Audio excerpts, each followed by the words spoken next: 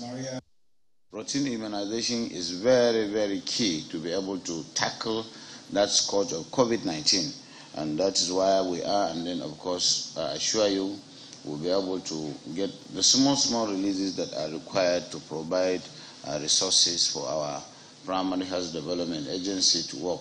And we'll deepen collaboration and interaction between our agencies in health with the parent ministry, the Ministry of Health, so that there will be supervision, there will be M&E.